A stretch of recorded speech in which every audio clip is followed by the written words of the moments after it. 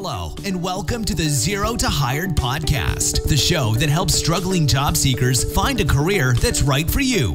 In every episode, we have one mission: to provide you with unique tips and strategies from leading industry experts that will get you in front of hiring managers. Enjoy the show. Hey everybody, welcome back to another episode of the Zero2Hired Podcast. Our special guest this week is Veronica Hislop.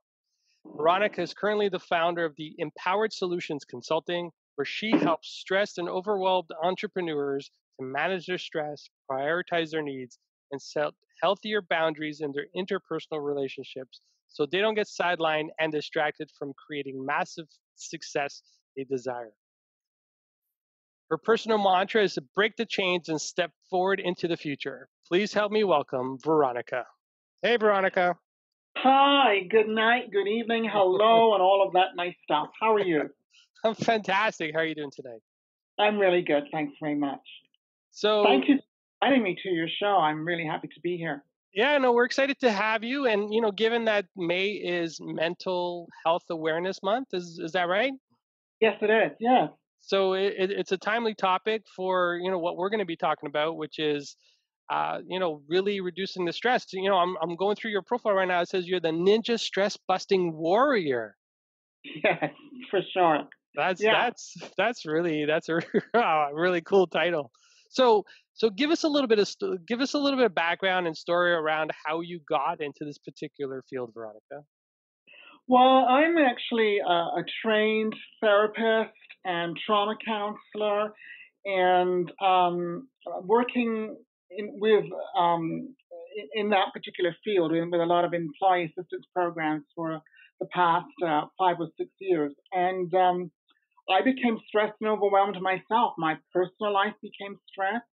I became a caregiver to 2 individuals, my mother, who had early signs of Alzheimer's, and I had a brother who'd had a heart attack and a stroke. And my whole life almost turned upside down with the amount of stressors that I was coping with and with having a stressful job at work. And I ended up one morning having a massive panic attack and realized that I needed to do something about if I didn't do anything about my situation, stress was going to get in front of me and I was going to really be in serious trouble. So it was a bit of a wake-up, shake-up call. I mean, I knew enough about anxiety and panic attacks to get myself out of it, but it was really a wake-up and shake-up for me. Veronica, get a hold of this because it's going to get a hold of you. And so, I mean, yes, I have the educational experience and background, but, when it affects you personally like that, then you realize, that was really what got me to start thinking about stress and stress management, and started to work on myself and look more deeply at what works in terms of how we take care of our own personal mental health and our wellness and how we manage our stress. Wow.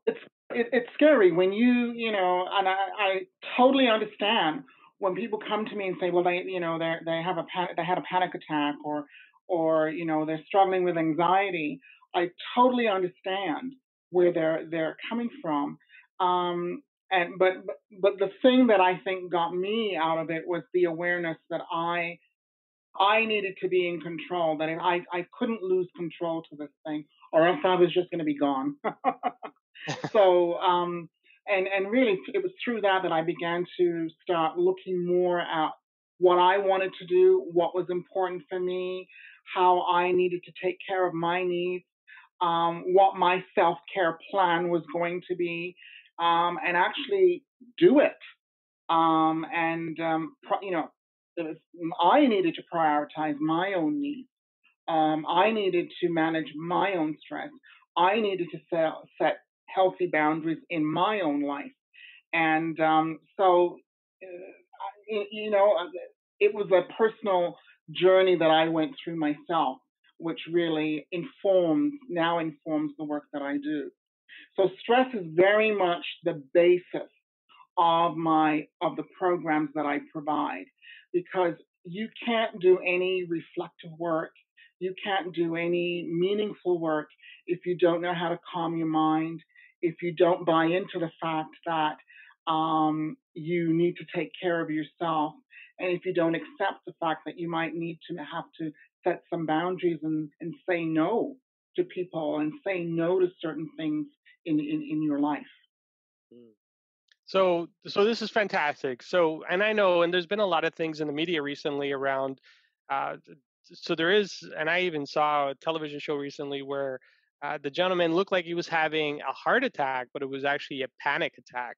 And there seems Mm-hmm. to be more and more awareness in and around this. So I want to get to my audience because they're wondering, so why is this important?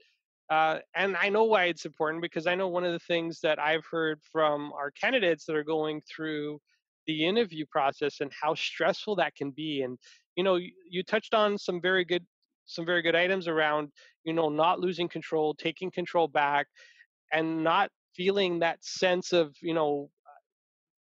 I don't even know what to call it, but like just not having any power over the situation, or not having power over the interview that they're going into. So I want to bring it back to my audience and making sure that they get the value out of it. So why is mental health important to the interview process as a candidate goes through it? Well, mental health is important in general because it's your emotional, psychological, and your social well-being. Mm-hmm. I mean, it affects how you think, how you feel, how you act. So really being aware of your mental health, how you cope, how you problem solve. That's all what we mean by mental health. And maybe one of the things that I might want to do, since we only have a limited amount of time, is give your candidates maybe 3 tools that they can use to take with them when they're going on an interview that can help them to get a good handle on their stress. How would that be?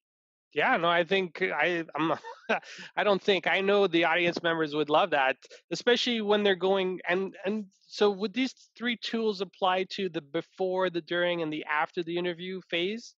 Or are there Any time before, while you're in it, and even afterwards.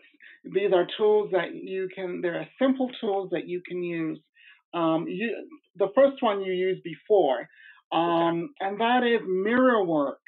Looking in the mirror, do it when you're brushing your teeth, do it every day, do it when you get up, when you jump out of bed. Look in the mirror and start affirming your worth. I am, I can, I will. These are your 3, your power affirmations. I am, so you can start with I am, confident. I can do this job. I will be successful. So, those, you start your affirmations with those 3 sentences.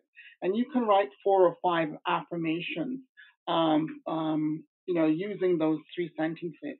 And you say that to yourself while you're brushing your teeth, while you're looking in the mirror. You say it to yourself when you're driving. Say it out loud. You say it to yourself when you're walking to the interview. Create find a empowering mantra that you can say that inspires, motivates you, and that you have that in your back pocket so that when you're feeling really anxious, you have those words to remind you to be grounded and that you're okay and that you are good enough. Yeah, actually, and this is one of the things, that we talk about, Connell and I, quite a bit, is stay away from the negativity because that contaminates your thoughts and your ideas before you walk into the room. I think the last thing a candidate should ever do is sit, waiting in a room somewhere looking at a television screen, especially if it's the news, taking away their power essentially because they start to see things that are negative, and those negative messages end up affecting their mindset. So having this routine of I am, I can, I will, and this is something that you can, and I've done this in the past as well, where you write them down, and these are the things that you look at, or we also talk about going over your stories before you walk into the room, and before your story, I can answer this question successfully. I am the right candidate for this role. I can answer this question successfully. I will succeed at this interview. And those are your power affirmations. Mm-hmm. And there are lots of things that you can do with affirmations.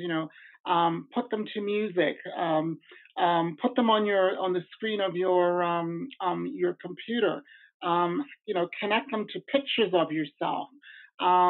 These are all ways that you are feeding your subconscious mind of your competence, your ability, and it's a way to empower yourself. The second tool that I have for you is the most powerful thing that I know how to do is to learn empowered breathing, belly breathing. If you are breathing in at the top of your chest, you are anxious, and you've got to shift that breath from your chest down to your belly. Empowered breathing is something that you can learn in an hour, and once you've learned it, you will always know how to do it. And it's really a method of just slowing down your parasympathetic nervous system, bringing it down. And then you're inhaling, let's say, to the count of 3. You're holding your breath to the count of 4. And you're exhaling to the count of 5. Now, if you can hold your breath longer and inhale, to the count of 4 and so forth and so on, then you're going to slow your breath and slow your parasympathetic nervous system down even more. But again, if you want to know how to do it a little bit more, you can connect with me after the call, and I would be happy to go through empowered breathing with you. But learn how to do that, because it'll help you in any anxiety-provoking situation. So let me just recap it for the audience members. So the way I heard is 3, 4, 5. We're just going to break it down really simple. So taking a breath for 3 seconds. We're going to hold it for 4 seconds. And then we're going to breathe out in 5 seconds or longer. But yeah, I mean, if you can inhale for 4, you can hold it for 5 and exhale for 6. I mean, I can do this. I can inhale for 10, I can hold it for 10, and I can exhale for 10. So, I mean, I'm not saying that people should do that right off the bat, but the longer that you can hold the breath and exhale, that's how you slow your system down. You bring your nervous system down. Do it when you're anxious. Do it when you're angry. Do it when you're frustrated. It's a great way to calm yourself down. Yeah, I'm just thinking even about just being nervous, right? And instead of letting random thoughts run through your head, just the breathing exercise will calm you, right? Absolutely. And it stops you from thinking those crazy, ridiculous thoughts. Yeah, and really that's the key, right? Is not to let those negative and those self contaminating thoughts come into your mind, and that breathing is a great way of doing it. So just so our audience members know how to do this, so they're just going to relax, they're going to sit down, and I guess they're just going to do a deep belly breath where they're going to push it down to the bottom of their belly and then breathe it out that way. That's what I'm hearing? Yeah. You got to get the breath down to your belly. Yeah. Okay, good. So that's tool number 2, and you had a third tool. Yeah, the third tool is, I got this from Tony Robbins, and he's coming here in September, by the way. Yes, I know. I got my ticket already. Oh, yes. But one of the things that he does is he teaches you how to do a power move. And it is a way for you to anchor a move into your body that when you do it, it shifts and changes your physiology. And what that means is, if you're angry, if you're upset, if your energy is low, you evoke this move and immediately it changes your energy. So find something. I mean, a power move, let's see, who does a power move that we know today? Usain Bolt. When he runs and he wins, he does a lightning bolt gesture. That's his power move. And it's to show the world that he's the fastest man. It shows everybody, but it also reinforces for him that he's the fastest man. Yeah. So that's his power move. Another power move that I can think of is the victory sign, the sign that Winston Churchill used during the Second World War. I mean, if he would go on tours of areas that had been bombed during the Blitz. And, there's Winston Churchill, you've just been bombed out of your house. And there's Winston Churchill coming through with the victory sign. Yep, we're going to get through this. We're going to be victorious. And that in itself was a power move. So create your own and use it. Use it in difficult times. Use it when you're stressed. Use it when you need to change your physiology, when you need to motivate yourself, when you need to inspire yourself. Have a move or a gesture that you can do that really shifts and changes your energy. So this is good. So Veronica, and I'm wondering, just like the audience members are wondering, what's your power move?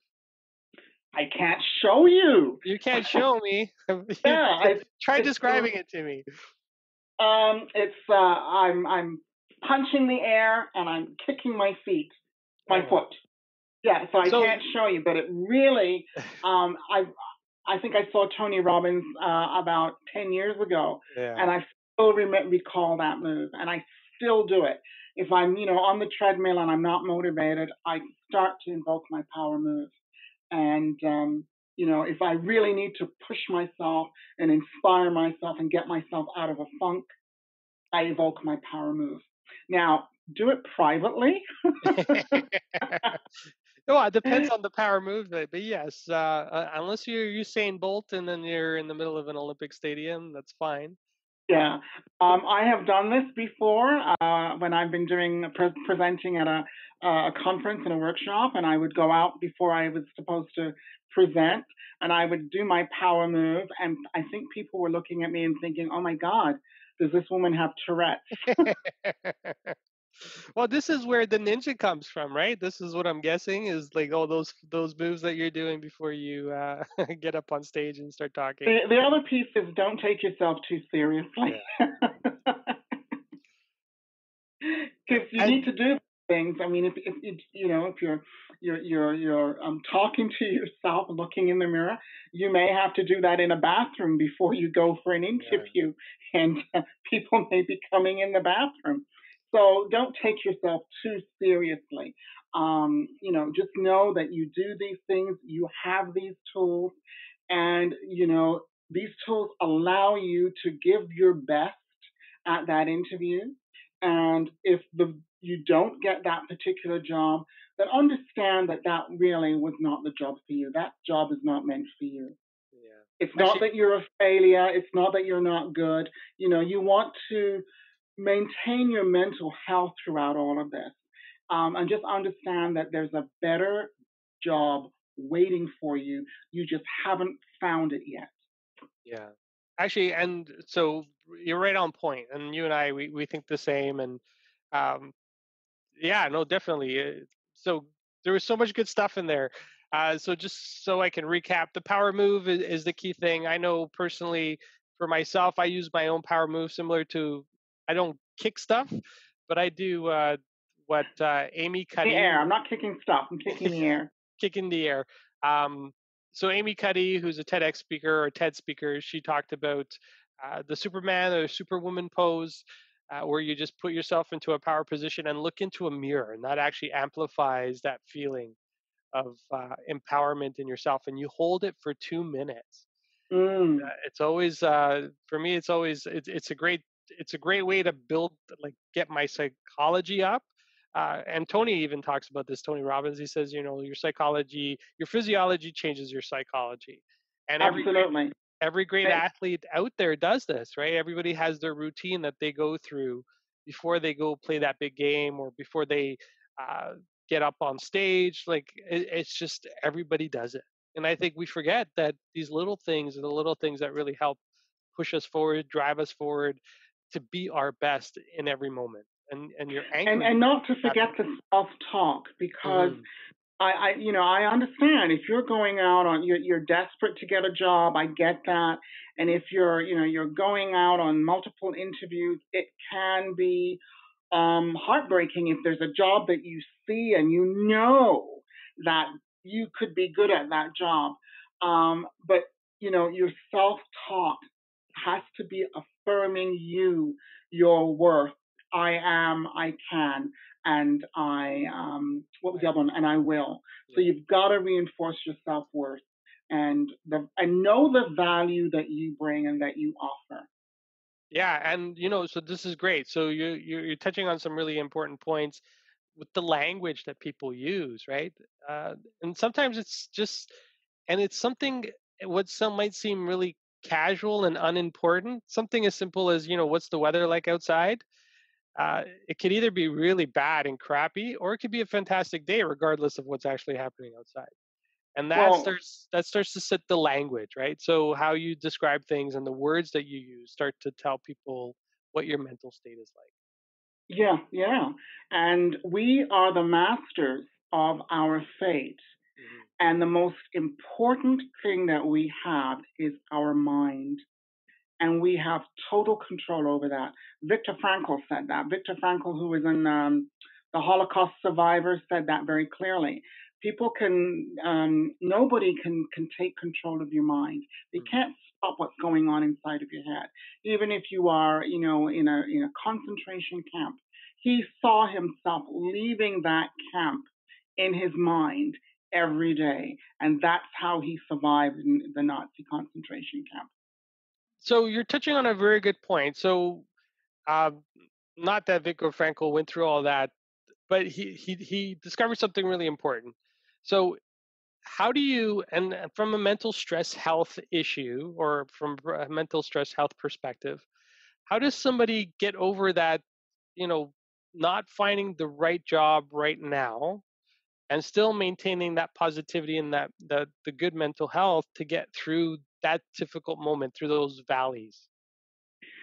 I think you have to have things in your life that uplift you and sustain you, whether it's playing with your kids, playing with your animals, whether it's, listening to music, whether it's getting connected to nature, whether it's, having a decent meal, sitting down and enjoying your family. I mean, work is a part of life. It's not the only thing in our life. And, getting in the dumps and getting down in yourself is not going to help you to get a job. Mm-hmm. Maintaining your mental health, maintaining your relationships, so that they support you. Those are the things that are going to sustain you, that will help you to get that job. So, after the interview, make sure that you're connecting with people, with your support system. Play a little bit. Play by, going to the gym, going for a walk, going for a swim. Have other things in your life that can uplift you, and help you to maintain your mental health. So these are things that I guess as a candidate, they should be part of my regular routine. So even not just afterwards, one of the things I like to do after I do a meeting or something really stressful is just go for a walk, right? But even before, connect to nature. I mean, I don't know if you're located in Brampton or wherever, but we're very privileged to live in Canada, that we have so many parks and trails, and even if you're in Toronto, in the city, there's so many green spaces that you can take yourself to. Connect to nature in some way. That'll help you put everything in perspective. You could be in a real funk, and I will bet you go out and start sitting amongst the trees and sit by a lake or whatever. Within 5 minutes, your mind and your mood has changed. No. So our audience is global, and so whether it doesn't matter if you're in Canada. Yes, we're lucky. We have a lot of greenery and a lot of trees. Some people don't have access to that, so I understand that. So then you have to find it in another way. And very easy thing for you to do is, if you have access to a computer, go on YouTube. There are lots of videos that you can play that have what I call earth music. sounds of nature, sounds of the ocean, and you can just listen to that stuff, and it'll just get you in a really different energetic space. It'll just, again, it's that parasympathetic nervous system that will get you to a calm and relaxed space. Yeah. So it's almost like just closing your eyes and just listening to nature, like nature type sounds. Yeah. I know when I'm feeling anxious at night and I can't sleep, I'll put on like rain, like fake rain, or like a rain music type of background to just like bring me down and relax me and get me into that sleep mode. It's There's great. thousands of them on YouTube, so yeah. Yeah. And Well, and can run for like 8 hours straight without you having to. You could sleep through them. you can sleep through it, yeah, and it really does, because even in your sleep, right? You're constantly, your mind's constantly working and it's running. It's definitely a great idea to just bring in something that's going to bring it down and relax it. And it's extremely important the night before the interview as well, to make sure that you're put into. And I know, and it happens to all of us. We get nervous sometimes, and I know before a big presentation, sometimes I don't sleep the night before, and having things like that actually bring me down and relax me so I can be in my peak performance the next. And that's where the mirror work comes in, because this is, affirming who you are, affirming yourself, you're good enough, that kind of stuff. And then you just go in and you just do your thing and know that you have given the best that you can. And then you're okay with that. Just you know that in yourself that you're okay, and that you've done your work and you've presented the best that you can, and let the chips fall where they may. Good. Yeah, no, that's excellent. It's wow, we've got some really great tips. So for our audience members, just so I can do a quick recap. So far, Veronica's given us 3 tools for interview success. One is the power affirmation. So I am, I can, I will. The second tool she's given us is the learning to do deep, empowering breaths, either 3, 4, 5. So hold your breath for 3 seconds. Sorry, breathe in for 3 seconds, hold for 4 seconds, and then breathe out for 5. And if you can extend each of those by 1 second. So 4, 5, and 6, or 6, 7, and 8. Veronica, you said you do 10, 10, and 10. And that just comes with experience, and that comes with just practice. And then the third tool you gave us was the power pose, and really getting your physiology aligned with your psychology, so you bring yourself to your most confident self. Yep, you got it. Perfect. So these are great. So Veronica, if our audience members wanted to learn more about you and the different things that you do, where can they get information? I know you've got a couple of things going on. I'd love for you to share that with my audience. Yeah, the work that I do, as I said, is I come from I provide a stress-based elimination program.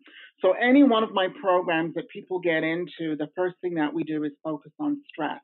And I do have some tools that people have that I use with people that will help them to really embrace that. So you can connect with me through my website at www.empowered-solutions.ca. And I do provide, I call them power consultations for free. They're half hour for free. And you can schedule them through my website. And if anything that I have said to you this evening resonates with you, and you want to talk a little bit more about any one of the things that I've talked about, feel free to connect with me.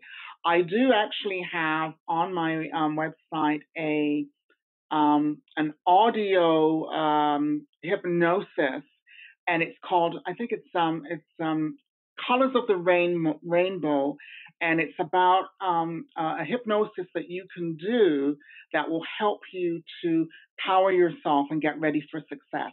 And it's free, so they can just download it for free if they want to. All right, excellent. So what I'll make sure to do is in the show notes is include a link to your website, include a link to actually. So what I like to do as well is we're big fans of doing LinkedIn, and we've talked about it several times through Zero to Hired. So I'll include that as well. and a direct link to that program so they can go and get it themselves. Oh, yeah, that's great. That's fantastic. Yeah. So thank you, Veronica. You've given us some incredibly informative and practical tools that we could use to implement to bring down our stress levels. And I want to thank you for taking the time to speak to myself and to the Zero to Hired audience. I know there's a lot of great value, and thank you for being a guest today.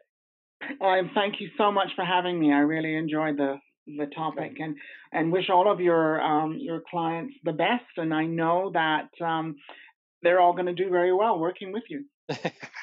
Well, thank you. Thank you, Veronica. All right, everybody, that is it for this episode of the Zero to Hired podcast. Thank you for tuning in, and make sure to get your free resume template on our website at www.zero2hired.com. Looking forward to our next interview, and we'll catch you next time. Thank you for listening to the Zero to Hired podcast. Make sure you check out our website, www.zero2hired.com, and download your free resume template that's proven to get results, complete with examples and guidelines. Make sure you tune in as we interview leading industry experts who provide tips and strategies to help you get the career that's right for you.